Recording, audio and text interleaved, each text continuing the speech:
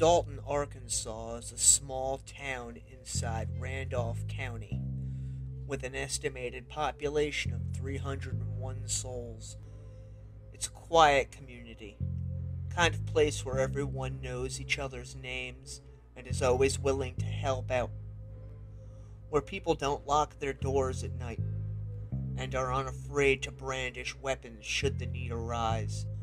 Dalton might almost seem to be the ideal place to live, to raise a family and watch their children grow. But there's a dark side to the town and the surrounding areas. Drugs, marijuana, and methamphetamine swim through the streets and side roads like trout in a stream. Everyone knows it, but very few like to talk about it.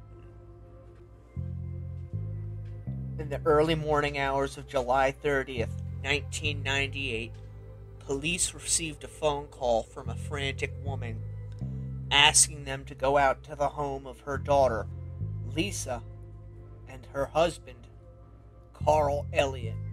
She had received a phone call stating that there was some sort of domestic disturbance taking place at the house, and concerned for her grandchildren as well as the well-being of her daughter, she decided to make a phone call.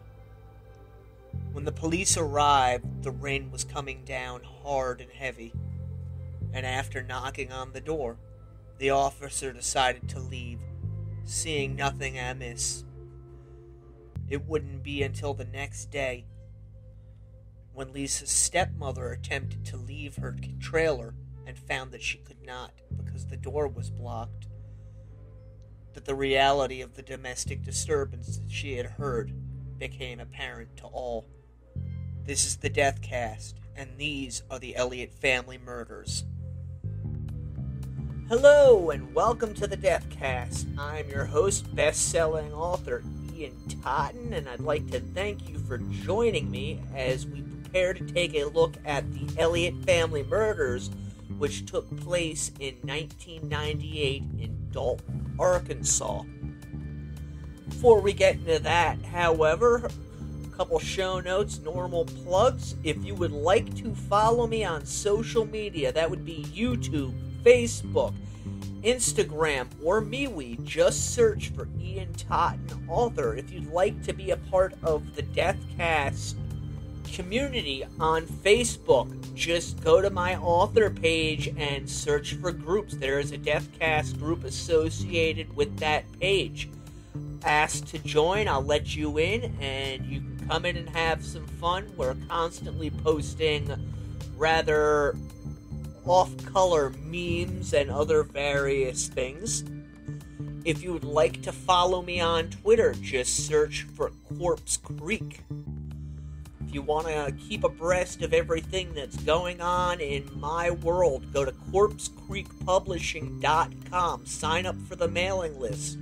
While there, consider making a donation, which will help the show with its production costs by clicking on the Donate Now button. You can also find a link there to all of my books on Amazon. That's the Blood Gods trilogy, The House of Silver Doors, and The Throwaway Girls of Olympia, which is soon to be released as an audiobook. Like the show and want to let others know about it? Leave a 5-star review on your favorite podcast platform. Subscribe to the show, and as soon as a new episode is out, you will get a notification. Share it on social media, shout it from the heavens, let your friends know. Speaking of 5-star reviews, we have a new one this week on Apple Podcast from MXSandy12. Fantastic pod, true crime, and so much more. Love it. Thank you, MXSandy12. Appreciate it greatly. If you are an advertiser and you were looking to advertise on a show for a reasonable fee, please contact me at ian@corpsecreekpublishing.com. That's ian@corpsecreekpublishing.com. Inquire about my rates, and we'll get you on the air, and you can can be heard by thousands of listeners worldwide weekly. Right, now that that's out of the way, find yourself someplace to sit, relax, grab a drink, close your eyes. I've got my coffee, I've got my cigarettes. Let's go into the crypt.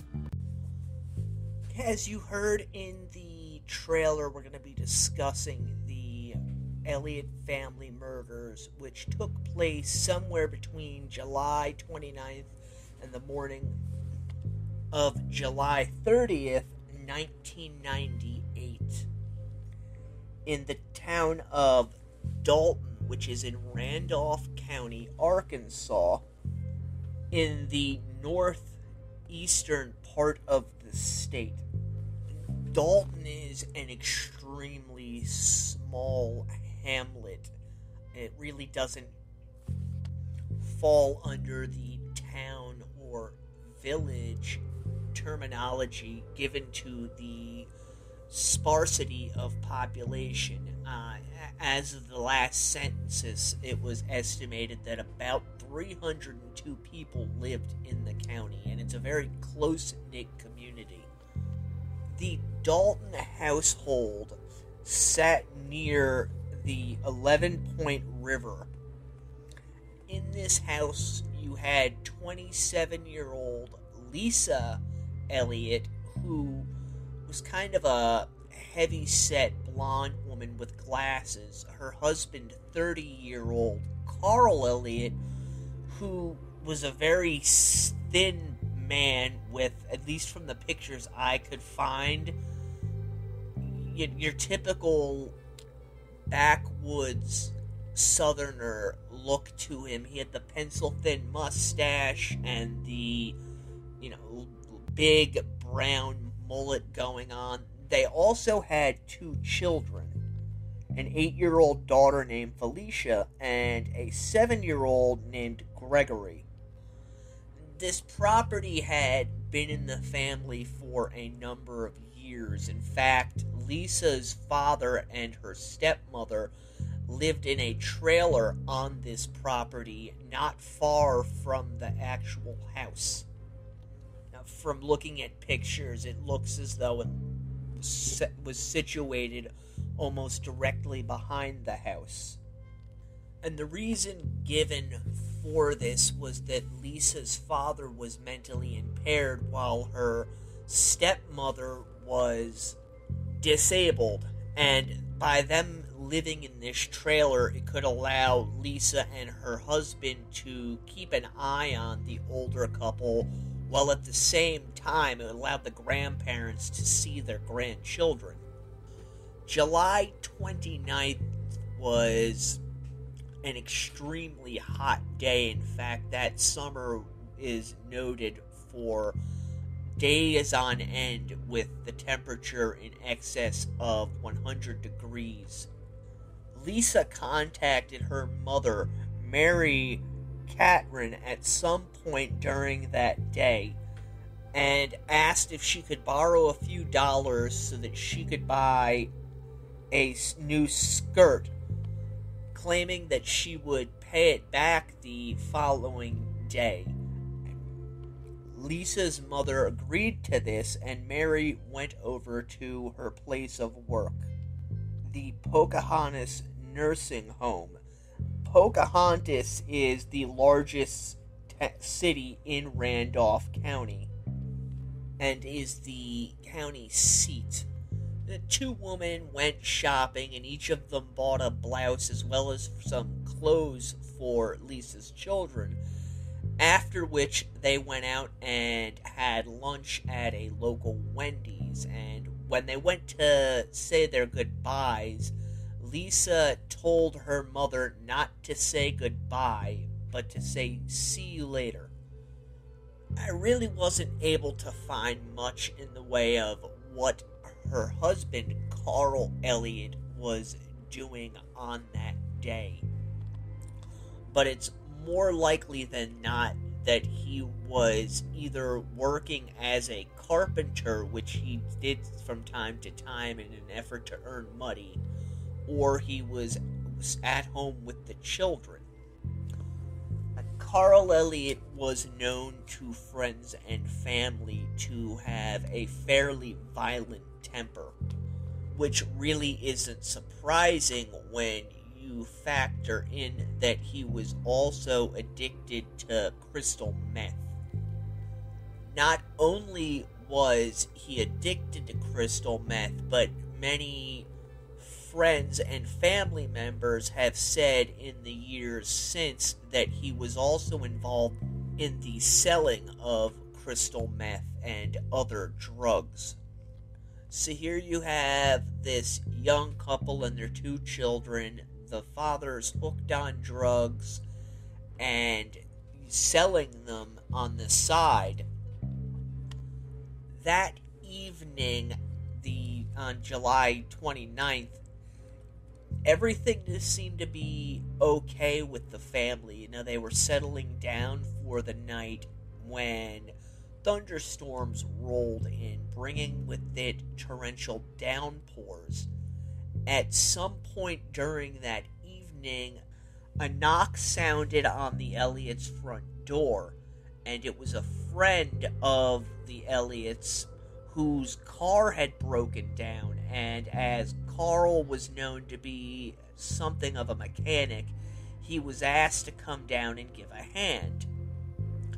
Not long after this is when Lisa's father and stepmother heard what they described as a domestic disturbance on the intercom that connected their 2 homes.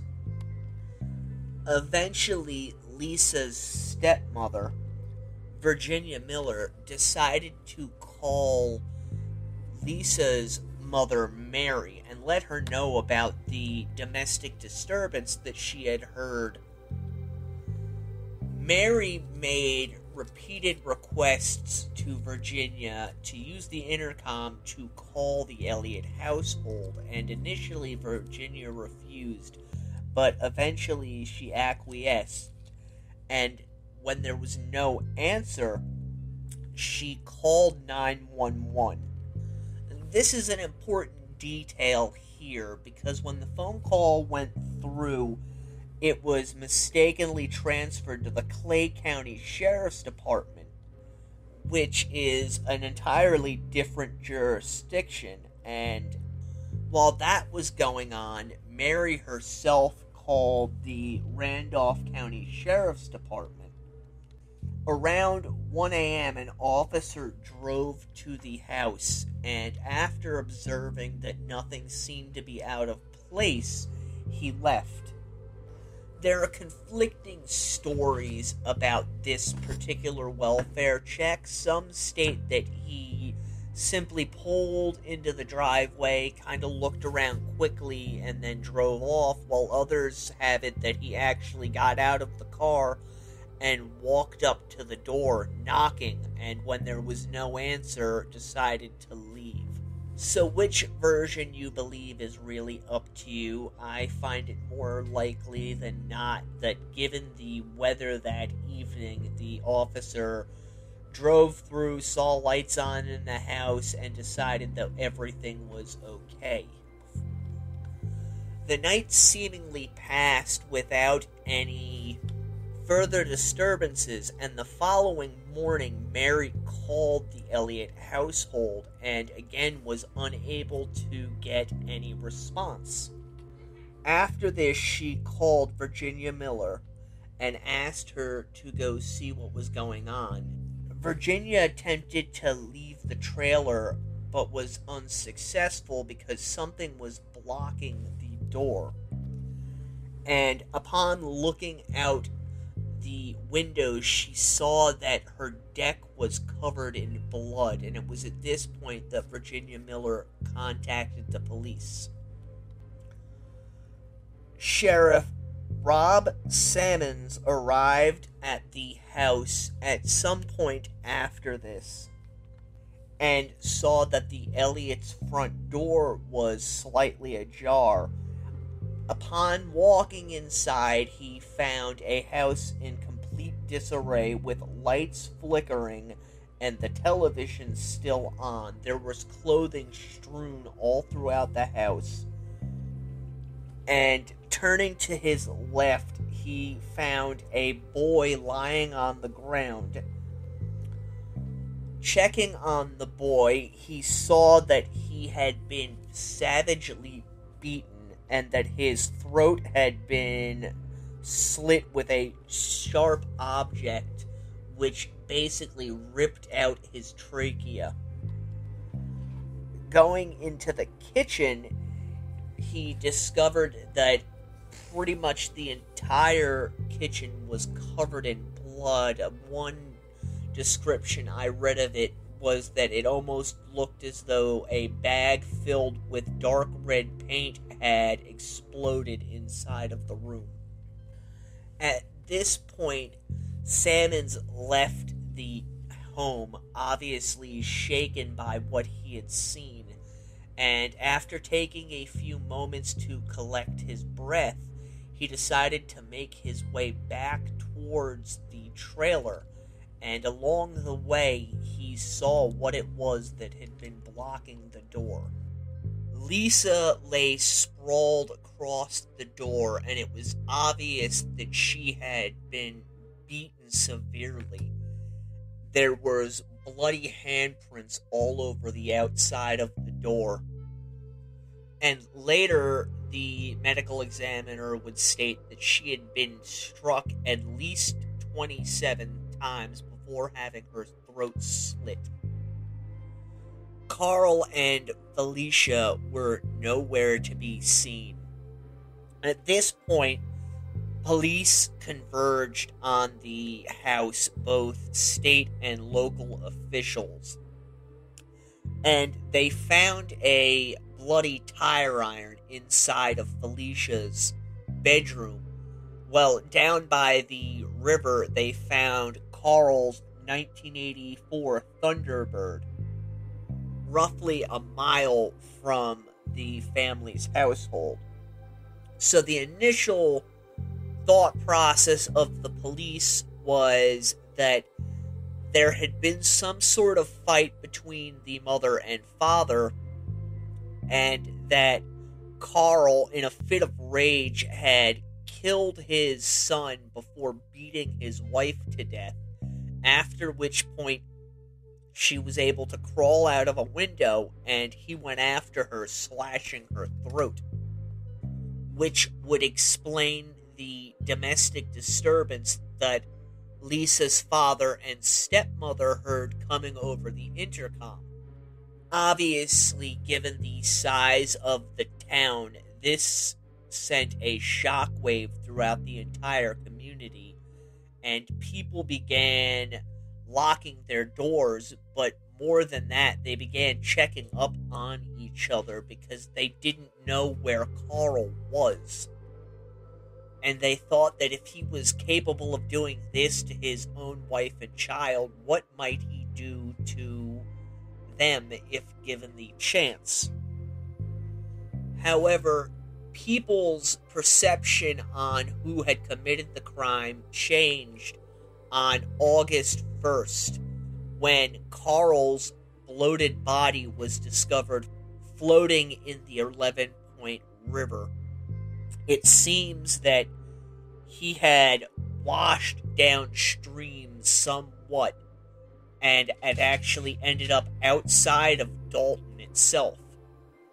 Upon examining the body, it was learned that Carl had been shot with a .22 caliber gun at least twice.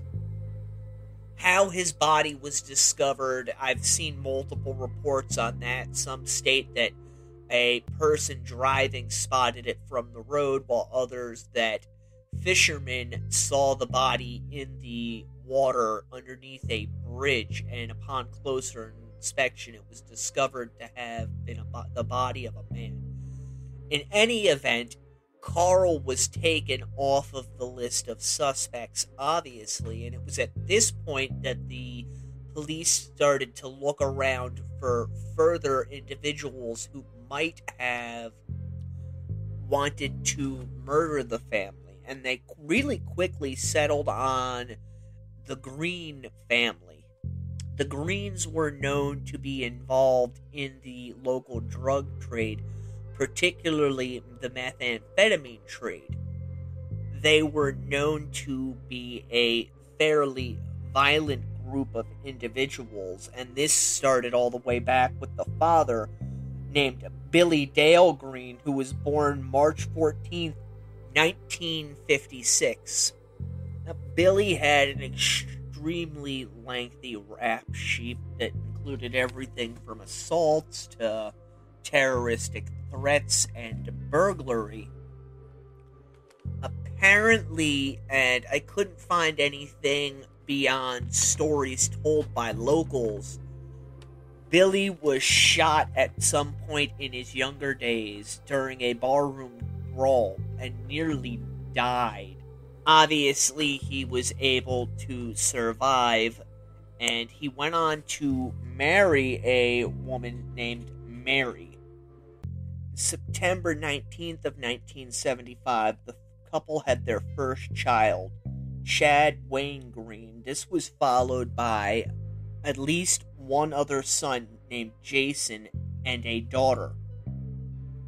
But from all accounts, Billy Green was your atypical tyrant when it came to his family, with reports that he consistently mentally abused them all as well as beat them mercilessly. This includes his wife. Some individuals have stated that Billy was known to fire a gun at people when he was angry at them. At some point, Billy got involved in the methamphetamine trade and began cooking it himself. The Green sons grew up to be much like their father. They were large, stocky men with a history of violence. Chad was known to have a predilection for young girls. They were just an all-around bad brood. Now, how Carl Elliot comes into the picture is, if you'll remember, he was a known meth addict. And at some point, he became entwined in the Green family business, which in and of itself was odd, as the Green family was known to be fairly closed off from people who were not relatives of theirs. For some reason, though, they took a liking to Carl and entwined him in what they were doing, behind closed doors, so that eventually Carl began running drugs for them as well as buying from them. There are some reports out there that state that this really wasn't the case, that the Elliots and the Greens were not close. This was really pushed by the defense teams later on, but the reality is that the Green brothers were at the Elliot home on a daily basis, oftentimes multiple times a day, and Elliot was known to go to the Green households in a similar manner. During the summer of 1998, though, the extended family of the Elliots and the Greens began noticing a rift between Carl Elliot and Dale and Chad Green. In fact, some reports have it that there was an almost open hostility from the Greens toward the Elliot family. This is believed to stem from a drug debt that Carl owed them. And there's a number of different versions as to what this debt actually was. One theory is that Carl had gotten drugs from the Greens with the intention of selling them, and in fact used them himself. Another is that he and another family member had stolen a number of marijuana plants from Dale Elliot. While still a further is that the plants were in fact stolen from Chad Elliot. In any event, it is known that at some point during that summer, Lisa Elliot attempted to borrow $10,000 from someone that the family knew because she had to repay a debt. This individual refused to lend Lisa the money as he probably likely knew what it was for. Any event, things became so heated between Carl and the Greens that Lisa's mother, Mary, begged her daughter to leave the area with the children because she feared what might happen. A request which Lisa refused. Somewhere around July 27th of 1998, Lisa and her son Gregory were near the doors of the Price Chopper grocery store in Pocahontas when Chad and Jason Green confronted them. One of the men reportedly grabbed Gregory's hand while the brothers began to speak with Lisa, letting her know that they needed to talk with Carl. A witness later recounted that she was walking by when she saw this scene unfold, and she went over to Lisa to ask her if she needed any help, and was told, quote unquote, to keep her fucking mouth shut. It was at this point that Billy Green, who had been out in the parking lot during all of this, walked up to the boys and told them this isn't the place to be doing this, and to get their asses back into the car.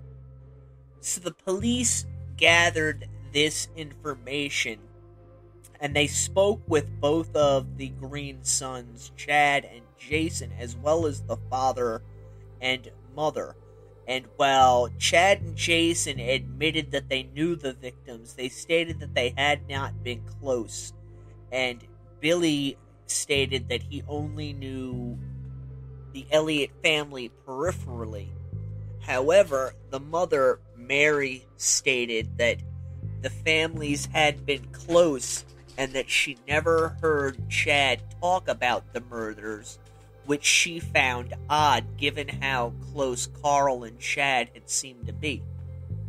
So while the police had very strong suspicions that the Greens had in fact committed the murders on the Elliot family, they didn't have any concrete proof because most of the people in the family were unwilling to talk. A number of members of the family did state to police, however, that they had been told should they ever mention the Elliot murders, they would quote-unquote get hurt. Because of all of this information, the police were able to get search warrants for the family's various holdings, including Jason Green's 1975 Cadillac. And inside of this car, police discovered a number of .22 caliber shell casings similar to the type that had been used to kill Carl Elliot. They also discovered bloody clothing in a trailer. Despite all of this evidence, they were unable to proceed with an arrest. Despite all of this, however, they were unable to move forward, and the case went cold. On September 7th, 2000, a turkey hunter was trespassing on the land of a man known by locals to have threatened to shoot any trespassers he encountered. This was near Warm Springs, Arkansas, which was the home of the Green family. As this man made his way cautiously through the woods on this piece of property, he came upon a creek bed, and on this creek bed, he discovered human bones sticking out of the dirt. This has been variously reported as just a scattering of bones, but the main narrative is that he found a human skull along with a few of other bones. Knowing that there could be repercussions if he reported this to the police, the man was struck with a dilemma, but eventually his conscience won out, and he did in fact contact the police, who went to the area the man had described and collected the skull along with the other bone fragments. The bones were sent off for testing, and it was soon found that the skull belonged to Felicia. It was also noted that the discovery of her remains was less than a mile from the home of Billy Green. The police began interviewing individuals who knew the Greens in earnest at this point, and one of those individuals who was interviewed was Chad Green's girlfriend, Bonnie Hensley, who at the time was working as a waitress at Archer's Cafe in Ravenden. She stated that on the morning of July 30th, Chad had called her while she was at work, stating that he needed a ride to her house. So Hensley left work and went and picked up Chad from his house. Interestingly, Chad insisted that they avoid driving through Dalton. She noticed that he was wearing a pair of camouflaged overalls, and when he took them off, he was wearing a pair of bloody shorts. His body was covered in scratches and other wounds. And when pressed about these injuries, Chad told Bonnie that he had been involved in a fight with his brother the previous day. Hensley gave the article of clothing, these bloody pair of shorts, to the police when they spoke with her. And upon testing, it was learned that the blood belonged to Chad and another unknown individual. Despite all of this evidence, though, they did not have enough to go on to arrest the men as well as put them on trial. That was until Mary Green decided that she could no longer keep her silence and decided to tell the police the truth about what had happened. Initially, she stated that both her husband and son were at home at the time of the murders. According to Mary, at some point in 2000, Billy confided in her that Chad had committed the murders and that on the night that they took place, he had gone out with Chad to help him clean up the mess that he had created, and that neither of them were in fact home when the murders took place. On July 30th of 2003, police arrested Billy, Chad, and Jason Green, charging them with the murders of the Elliot family, which they said arose from a drug deal gone bad. Carl's sister had informed the police that he had in fact stolen marijuana plants from the Green family, but that this theft took place in 1994 when Carl and one of his nephews, Shane Martin, had gone and stolen 10 plants from the family. Carl's sister speculated that this is what led to their murders, as her nephew Shane died under mysterious circumstances not long after that, and she believed that the killing that took place in 1998 was further retribution for the theft, which, let's be honest, if they kill one individual right after it happens, they're not going to wait, 4 years before taking out the other individual. Even if you suppose that not everybody in the Green family knew that Carl was involved in the theft, if somebody knew about it, they probably would have gone after him right away instead of being buddy-buddy with him for the next 4 years before killing him. This idea was eventually dropped by the prosecution, and even though they said it was a drug deal gone bad, they came to believe that it was retribution for some other transgression involving drugs, not the theft from 1994. Now, there are a couple of different versions as to how the actual murders went down, and I'm going to go over them real quickly. Before I get into it, however, I want to warn everyone that there is some talk of extremely horrific child sexual abuse in these stories, so if that's not something you really want to hear about, you might want to skip ahead a couple of minutes until I get done talking about them. One theory holds that Chad and his father went over to the Elliot household on that evening, and Chad went up to the house to get Carl to come down and help them with this supposedly broken down car, at which point Billy got out of the car and shot Carl before the two of them proceeded to go up to the house, murder Gregory, beat Lisa, and then took Felicia. At which point they either murdered the girl immediately away from the house, or else they took turns raping her before killing her.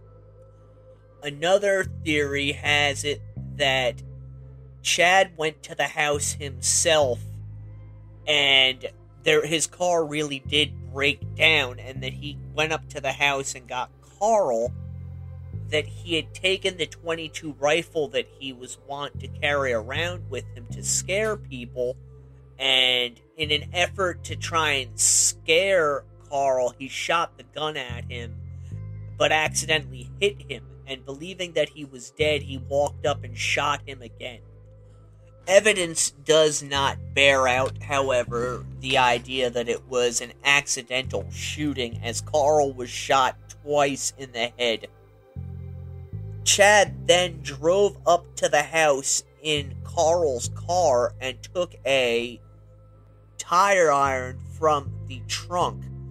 The family inside, believing that Carl had come home, did not understand the danger that was heading their way, and Gregory ran up to the door expecting to see his father, only for Chad to burst through and bash him in the head with the tire iron, at which point he took the device, jammed it through the boy's throat, and ripped out his trachea before going into the kitchen and assaulting Lisa, which was the domestic disturbance that Lisa's father and stepmother heard through the intercom. After doing this, Chad then went into the bedroom with the intention of taking Felicia for his own sick desires. He dropped the tire iron in her bedroom, and Lisa was either hiding under the covers on her bed or underneath the bed. Chad grabbed her, wrapped her in a blanket, and walked her out to the car, placing her in the trunk. At this point, he noticed that Lisa was not, in fact, dead. She had crawled out the kitchen window and dragged herself up to the trailer behind the house. And as she was banging on the door with her hands, Chad rushed up and slit her throat with a knife. Afterwards, Chad went back down the road to where his car was parked, took Felicia out, placed her inside the trunk of his own car, and called his father, who came out and helped him dispose of the body of Carl. After this, Chad drove out into the woods and got his car stuck in mud, at which point he took Felicia out into the woods where he raped her before slitting her throat and stood there watching her bleed to death. The third theory is very similar to the second up until the point that Chad gets stuck in the woods, and this is the really, really graphic one. Apparently, Chad took Felicia out into the woods and raped her before bringing her back to the car, which he was able to get unstuck.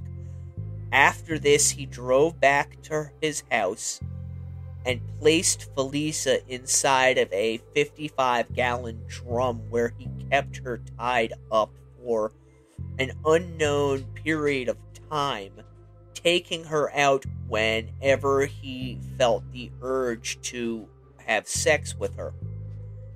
Keep in mind, this was Arkansas in the late summer, and the days were routinely over 100 degrees, so you have this young girl stuck inside of this barrel with a lid on it all day long, being repeatedly sexually assaulted by this man. And there is evidence to support this particular theory. Unfortunately, the police did find a barrel at Chad's home, and they also found traces of his and another unidentified individual's DNA in this barrel. According to this story, Felicia was unknown to Billy, and when Billy found out about her still being alive and that his son was keeping her as a sex slave, he either committed the murder himself or ordered his son to do it in order to get rid of evidence, at which point Felicia was taken out to this stretch of land where the creek bed was, and her throat was slit. At the first trial, police believed that Billy Green was the mastermind of the murders, and they sought the death penalty against him. And they had a lot of help on their side in that numerous members of the Green household agreed to testify against him, including Chad Green, who was painted as by the prosecution as an unwilling dupe who had been forced to carry out his father's murderous rampage under the threat of his own death. Because of this, the state offered Chad Green a deal wherein he got 40 years, I believe, for testifying against his father. And he, in fact, did testify against his father, and Billy Green was found guilty. However, this was not the end of the case.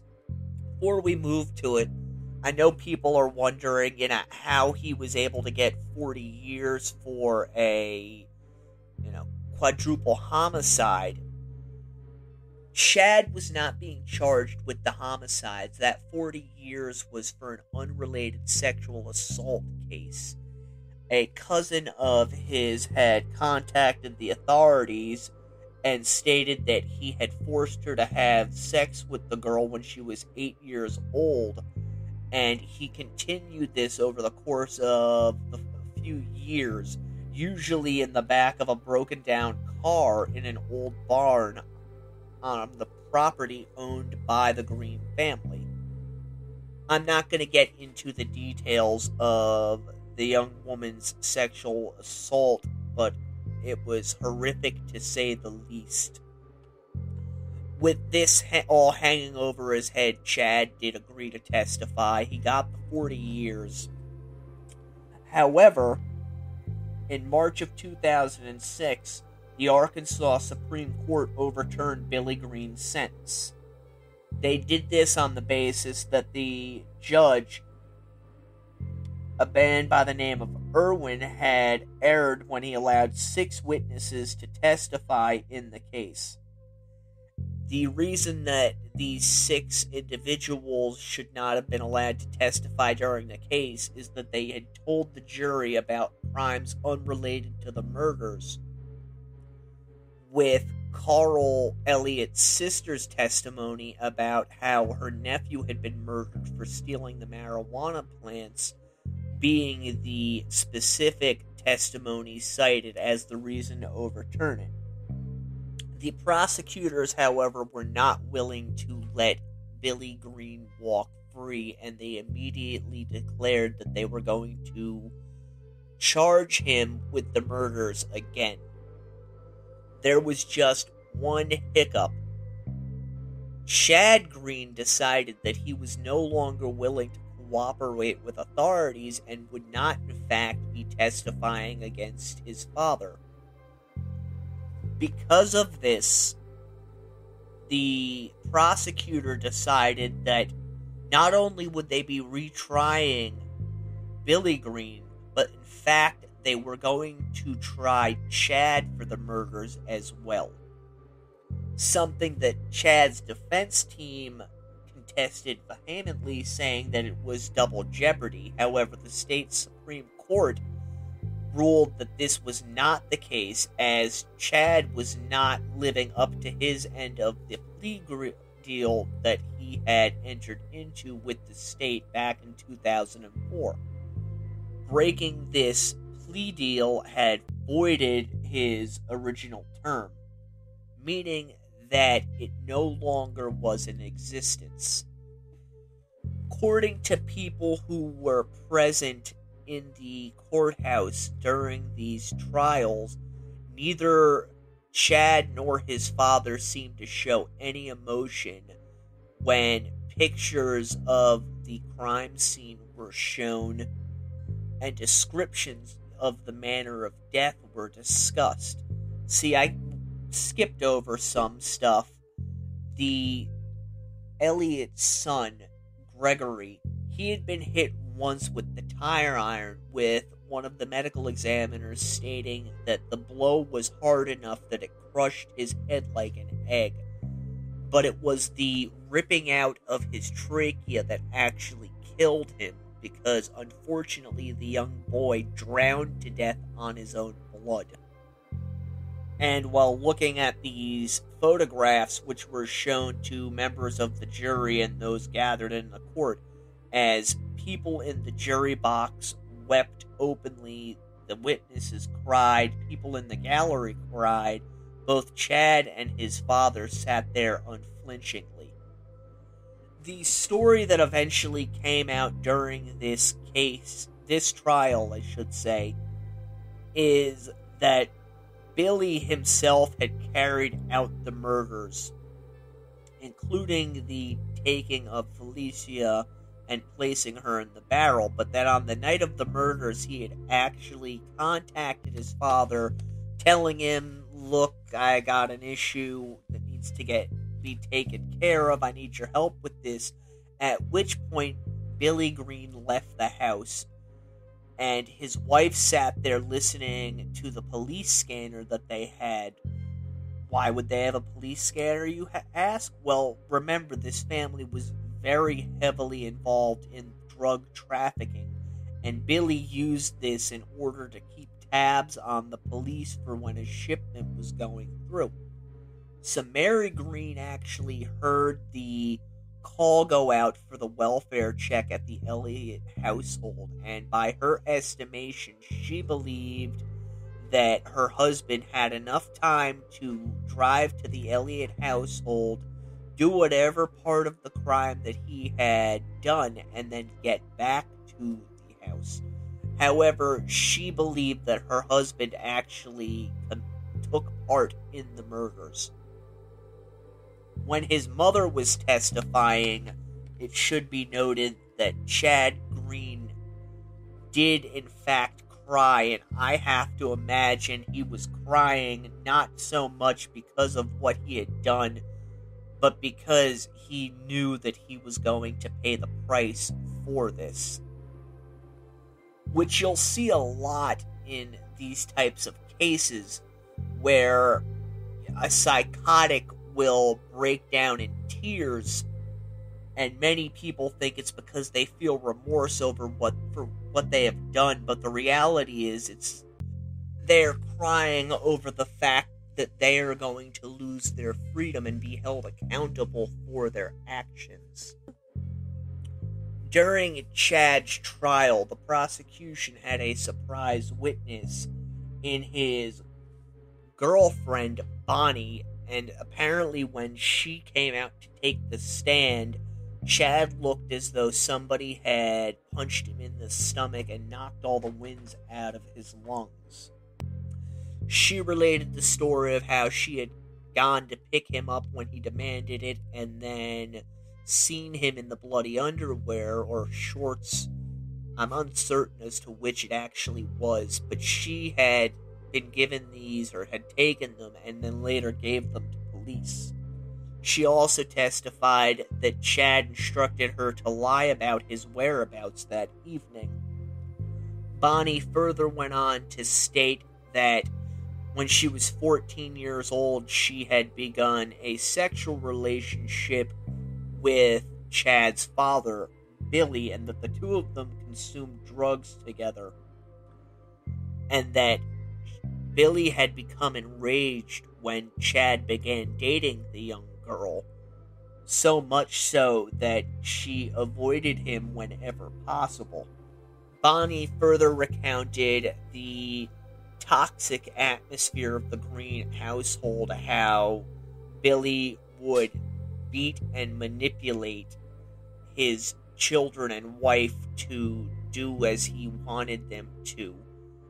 This, too, was a portion of the trial where Chad was seen to be openly weeping. Again, I have to believe it's not because of the fact of what was done to him so much as the fact that he realized that he was going to be found guilty. And Chad was found guilty. But before that happened, the police had a jailhouse informant who testified. This individual was serving a lengthy prison sentence. However, the things he told both the jury and the courtroom were enough that after his testimony, wearing his prison uniform and shackled, members of the Elliot family came up and thanked the man for testifying. So this prisoner, Alfonso Price Brown, had been serving prison time with Chad Elliot, and they ended up becoming friends while in prison. And according to Brown, eventually Chad told him that he had killed the Elliot family by himself because Carl had owed drug money to Billy, and Billy had been really getting on his case about getting the money back from Carl. On the stand, when discussing Felicia, Brown stated that, quote-unquote, he said he wanted to enjoy her. She was going to die anyway. Obviously, this particular bit of testimony had a heavy impact on the jury, particularly when you take into the account the fact that the young girl was believed to have been held in a barrel for an unknown period of time. The defense portion of the trial basically came across that Chad was mentally challenged and damaged by years of his father's abuse, and that he had simply gone along with his father's demands, and that Billy himself had actually carried out the murders. However, that notwithstanding, the jury eventually returned a guilty verdict for Chad. He was found guilty of 4 counts of murder in the first and sentenced to 4 consecutive life terms without the possibility of parole, as well as to 58 years for the sexual assault of his cousin. Billy Green was tried in a separate trial, and apparently it almost did not happen, as it was learned just prior to its beginning that Chad Green had admitted to his first trial attorney that he had committed the murders himself while high on methamphetamine. This supposed confession is where the second theory about the murders actually comes from. However, the trial did proceed, and it began in May of 2012. Much like at Chad's trial, a jailhouse informant came forward and stated that Billy Green had confided in him that he and his sons had committed the murders, and that afterwards the 2 men took turns raping Felicia over the course of a number of days. This includes placing her into the barrel. Supposedly, according to this jailhouse informant, Chad fell in love with the little girl and balked when his father came and stated that she needed to die, and that Billy himself had been the one who committed the deed. This jailhouse informant further went on to state that the reason for the murders had nothing to do with drugs, but that just prior to the murders taking place, Lisa Elliott had learned that Chad had already, in fact, begun molesting Felicia. This was further backed up by stories that had been circulating in the area for years about drug-fueled parties involving the 2 families, at which time Chad is supposed to have sexually assaulted Felicia with the knowledge of her parents, although I find that highly unlikely that they were doing that. But there have been how many cases out there where a parent who is hooked on drugs allows the dealer to sexually assault their children in exchange for drugs. So while I find it unlikely, that's not to say it couldn't have happened, because we have evidence that it has many, many times. Once again, Mary Green took the stand, and this time she did everything that she could in order to paint her husband as the main perpetrator of the crimes. This was probably an attempt to get the man the death penalty, which isn't surprising considering the years of physical and emotional abuse she had suffered. Other family members took the stand at the trial before Billy Green himself took the stand, which, if you know anything about true crime, it's never a good idea to take the stand in your own trial. I don't have statistics, but I'd be willing to bet that the amount of people who are found guilty after taking the stand in their own trial is probably well above 90%. According to Billy, he had nothing to do with the murders, although he believed his son had, and the day that Carl's body was found, supposedly Chad had confessed to his father what he had done, at which point Billy had taken it upon himself to keep the knowledge to himself and do whatever it was he could do in order to keep his son from going to prison. Not surprisingly, Billy Green was found guilty on 4 counts of murder, and much like his son, sentenced to 4 consecutive life terms without the possibility of parole. Both men are currently incarcerated in the Arkansas Department of Corrections. And one side note to this story, a little bit of light in this dark, twisted tale. Billy Green decided that he was going to represent himself in his appeals and fired his attorney. He was given X amount of days to provide various documents to the court for his appeals, and he failed to do it.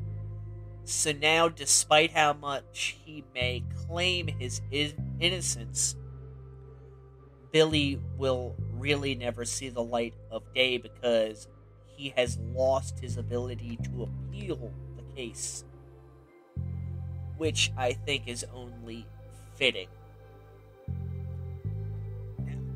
As to my own thoughts on what happened, I think it very likely that Chad Green committed the murders himself and called his father to come help him get rid of Carl Elliott's body after the fact.